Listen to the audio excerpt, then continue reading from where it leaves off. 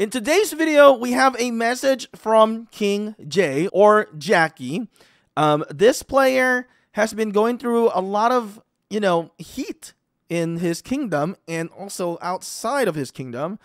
This player is, for what I know, is a brand new player. He's seen the videos that we have done. He left me a message here because there's a lot of comments going through within each video. Now, if you guys want to see more of the contents that we're making here, especially with the 2953 progression here with Jakkie, consider subscribing and turn your notification on. There's a lot of message in here, but he's trying to get his point across to let everyone understand why he's a little bit different than the normal player in Rise of Kingdoms. And it's not a bad thing that he's different than many players in Rise of Kingdoms. For what I've gathered, for what I have heard, and what I have understand so far with all the situations brewing, is that his approach is so different than the players that are, that are with him within the game, that these players did not like it.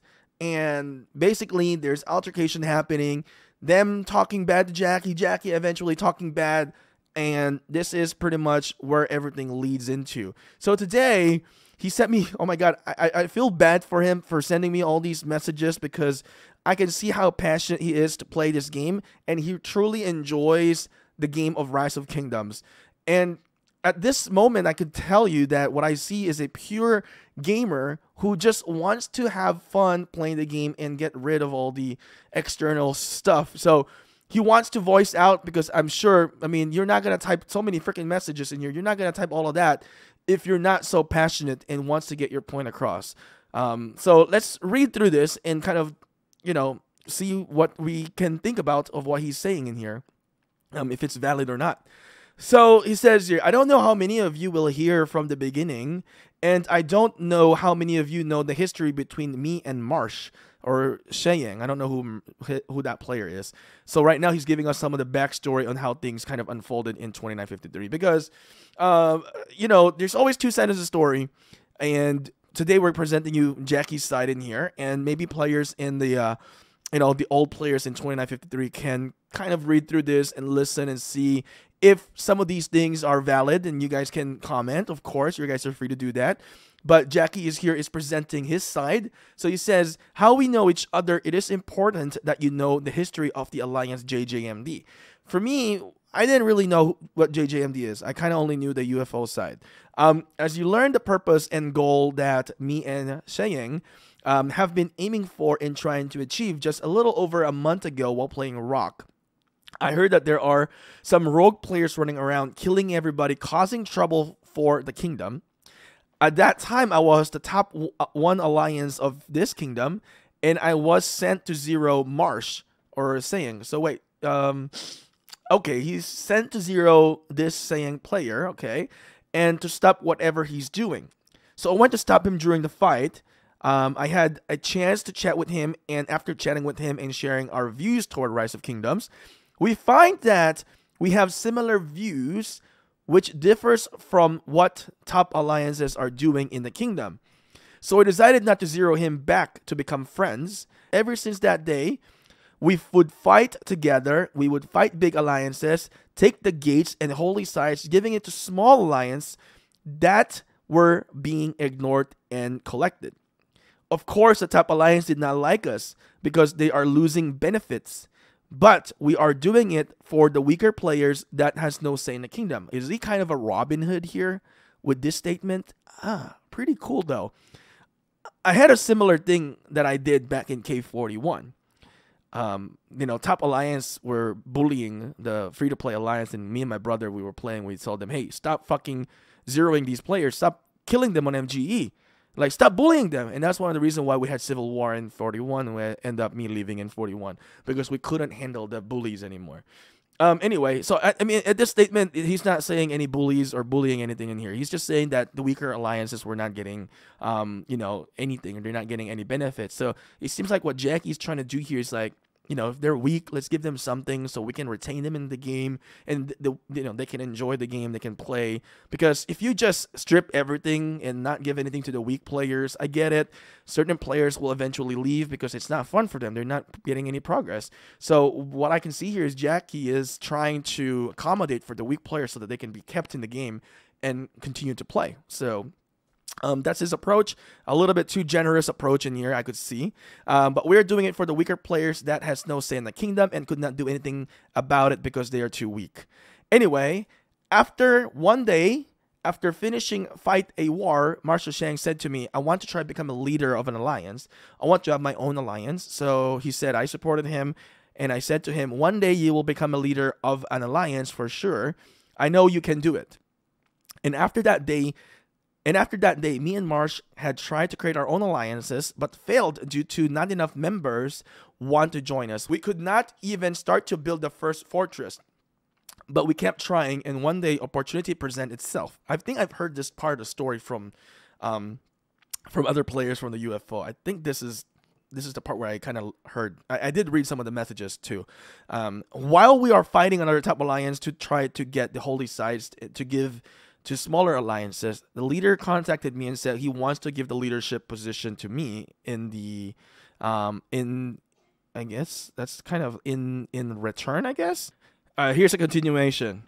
In return, he asked for his alliance and its members to be looked after.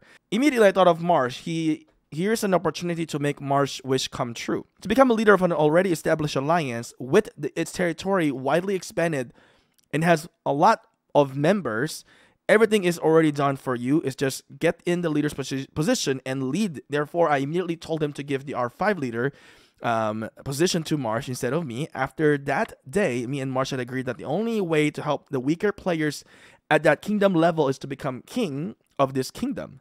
I mean, it's a fairly good statement, I would say. That way we can set the direction of this kingdom so that there are no rules that will take things from weaker players and give it to all just top 10 stronger players or top 10 strongest players in the kingdom. We consulted and we both agreed that because I am much stronger, I would have much better chance of becoming king. So we assigned roles to each other, and that is for me to go and take down all the top alliances that are enforcing all these rules, taking everything for themselves. Oh, okay, so this is where all the juicy stuff begins. While Marsh saying would be building this alliance and getting the members ready for both mentally and physically to support me in whatever way I need. So we made a promise to each other that we will always be supporting each other in every way, that our friendship is more important than the game, so we will not betray each other. Okay. So after believing that I had a strong base, strong alliance to back me up, I shouldn't need anything. I go on my way and do things to try to become king, and one of the things is I had to jump in many alliances to try to gain allies. That is why it may seem like I change alliance often, but it is not that. Nobody knows, and they kept guessing everything. And I have never told the real reason to anyone until this day. Anyway, I must admit that after the time has passed, I had feeling that March is not able to give Rock much time, and I respect that because I understand people have things to do in real life. Not everybody have equal time, can be sacrificed to Rise of Kingdoms. And that's why I was trying to add a group of people that is mind-based as my supporters, as my allies, because Marsh is not available. So he's trying to form his group here. He's trying to form his R4, which is practical. Still, while trying to achieve these goals on my own, I may do the wrong thing sometimes because I'm just a normal guy. I love that. We make mistakes. He says he's a normal guy trying. I don't know everything, so I have to try everything sometimes. And it turns out to be right sometimes, and it turns out to be wrong. It's normal. And also because I'm thinking alone, you can get difficult and overwhelmed sometimes. So here, what we can see is, the person behind the gamer. Anyway, it says here, so here we are today. Now you're updated and know everything from the beginning. I don't know if you all agree with my goal of what I want to do about helping weaker players and not just sacrificing everything for KVK.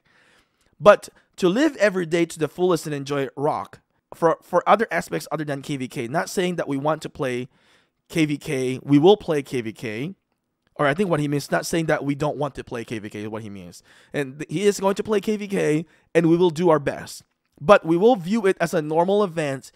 We will not be sacrificing from other days just for KVK. So I kind of relate into this. Within Rise of Kingdoms, KVK is so heavily enforced. Like, even me playing in Imperium Kingdom with 1412, everything is all about KVK. I mean, even here in 1382, everything is all about KVK. But people try to forget, like, secure a good kingdom, secure a culture, secure that first. That's the most important thing. I play another game called Infinite Galaxy. I don't know if anybody knows that game. Within that game, I have a good core team of people, and we deal with bullies there and that game as well. But within that game, I have great culture. We're not the strongest, we're not the weakest, we're just moderate. And the culture really is, we're tightly bonded. I talk to them with my day-to-day life as well. And that's also something that I am missing in Rise of Kingdoms. I've left my team from back in 1253. I left 1228. I think some of my teammates probably have quit the game as well. But back then, when I first started in 1253, we had such a strong bond. And we didn't really care about what KVK is going to bring us. What we cared about is like, hey, we get to play with each other and it's fun. And we had a lot of Discord laughter. And that's, to me, I can relate to what Jackie's trying to say here. So, because some part of what he's experiencing is I actually been through it. And I wasn't just powerful before to be able to implement certain things. And this is why I somewhat like his ideology. Here's another thing that he says. But you don't have to agree with me because I think that is normal to have people think the same as yourself and also to help people that think differently. Because of this, it is important that we learn to live peacefully in a society that is diverse in everything. Because in everything or every issue, there will always be people who think differently to you. Don't say that people who think differently to us are bad people. It is not always true. Sometimes it is true though, lol. Okay, lol. So, okay, I was saying if you don't agree with me and would like to talk to me more about it, please do so. I'm open to opinion. And although you agree with me or not, I will try and make this kingdom as comfortable and you have as little rules that restrict what you can or cannot do as possible, of course. They will have to be some rules, but compared to other kingdoms, it will be much more relaxing for you. Trust me, I try my best for you all, and if I'm not good enough in anything, please recommend me because I'm doing everything on my own.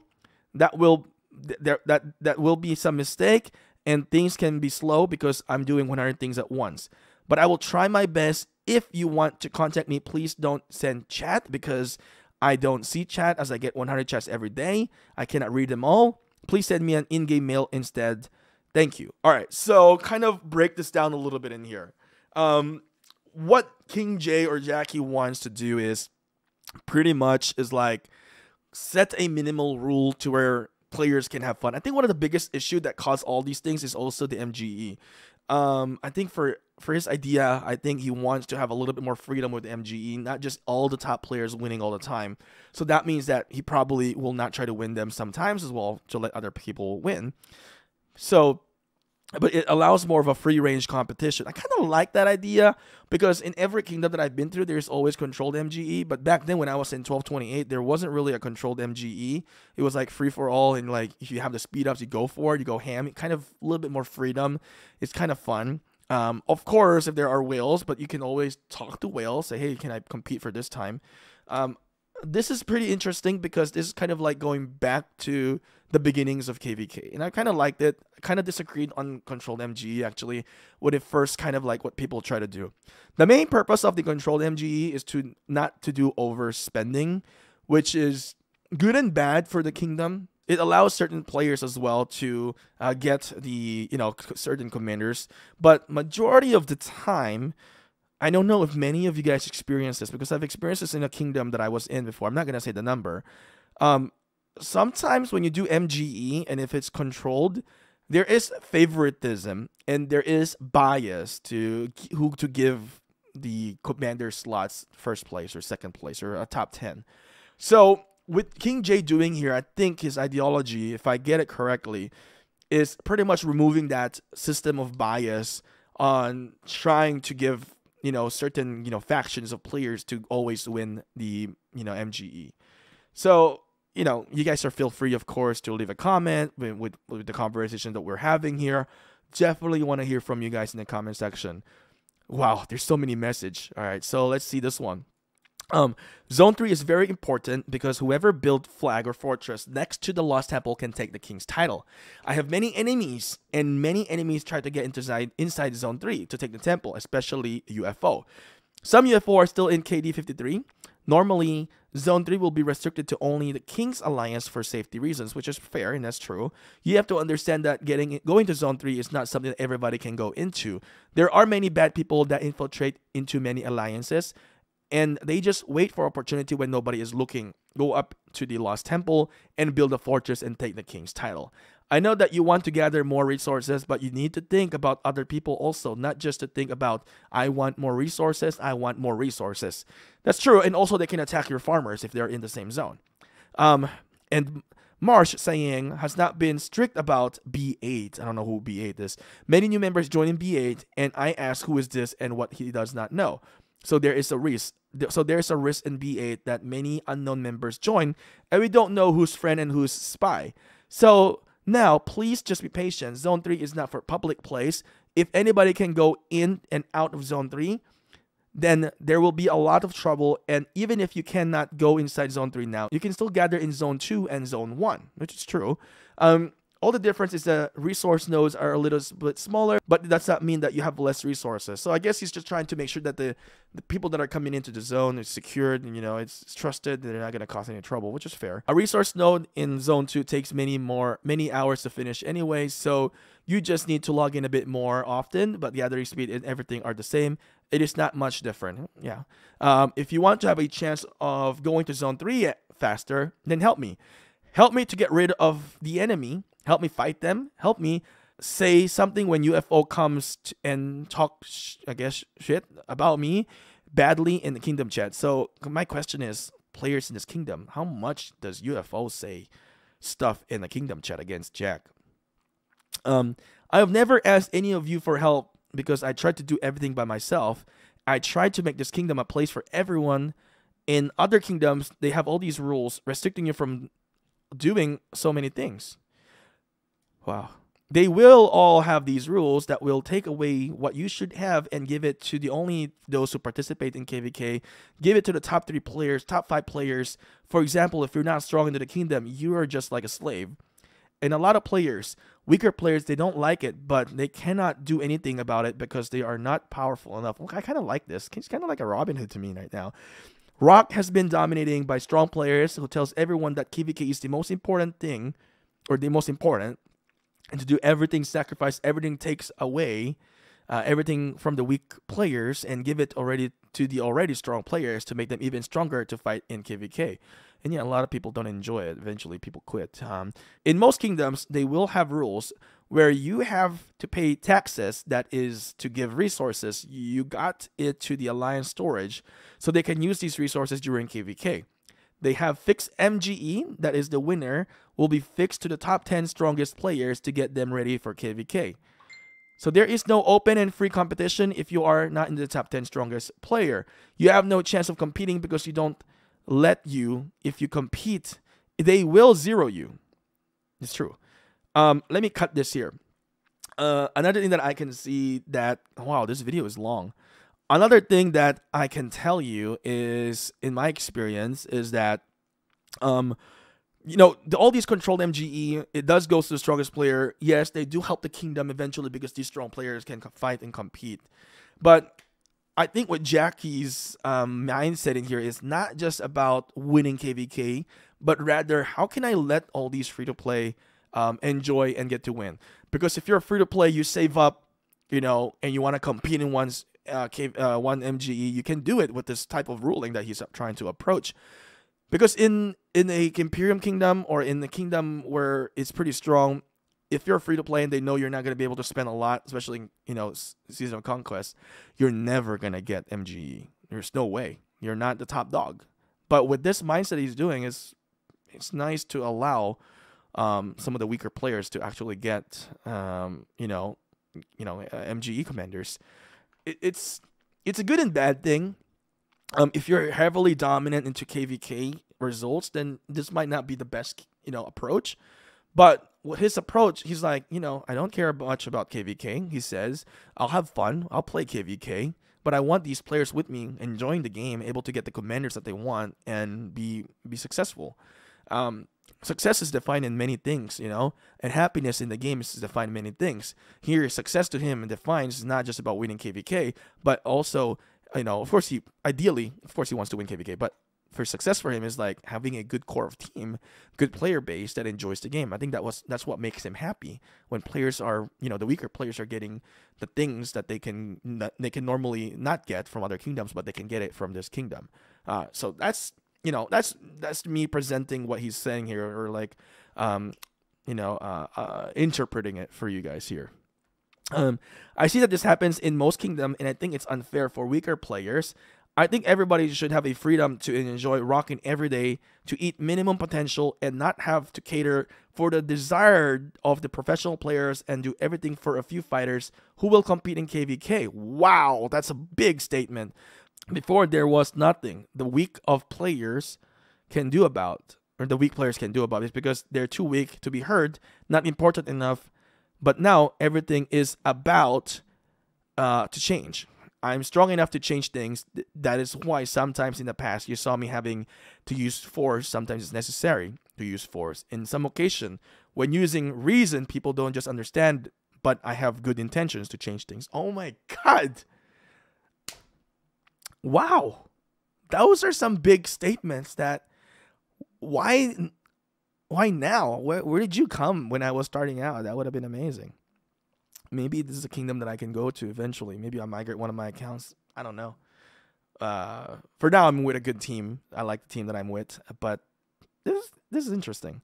I kind of like his Robinhood style free will type of kingdom in here. If I just go along with other strong players, I like the rebelness. He's rebel against strong players. If I just go along with other strong players, I would not do all this for the weak players because none of the stronger players agree with me because they lose what they want, and I care for the weaker players. I'm smiling right now because I love this statement. I want everybody to enjoy in the way they want, that they can choose how do you want to play, not restricted to so many rules. I hope you understand my intention, and I'm sorry for not communicating before because I thought it was being communicated for me already. Anyway, thank you for your time, and if you don't understand anything, please ask me. I am here for you. One thing, please ask me, and don't listen to other people because no one knows what I'm thinking in my head. No one can read my mind except for myself, and many people don't like me. They will say bad things about me to destroy me, so please just ask me and I will tell you. Don't assume. Thank you. Freaking big statements in here, and there's so much more. We're gonna do a next video for this one. Subscribe to see more, turn your notification on, like into the video. This video is a little bit too long, but I like it because I don't want to put label, but he seems like he is the Robinhood of free to play, or Robinhood. Yeah, does that make sense? He wants to give things to the free to play, and this is kind of juicy. It's kind of interesting. I want to see what happens next to the kingdom. I want to see, how he can build this amazing kingdom and build it with a good culture.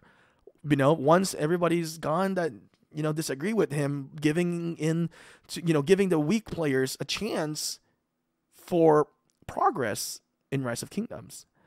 Many free-to-play might want to choose this kingdom because if other kingdoms does not give you the opportunity to play the way you want to play, here with King J, you might be able to just, have a lot of fun and enjoy a little bit less rules. Let me know what you guys think. Comment down in the comment section below. Feel free. Anyway, rockers, thank you guys for watching. I'll see you guys again next time. Peace out.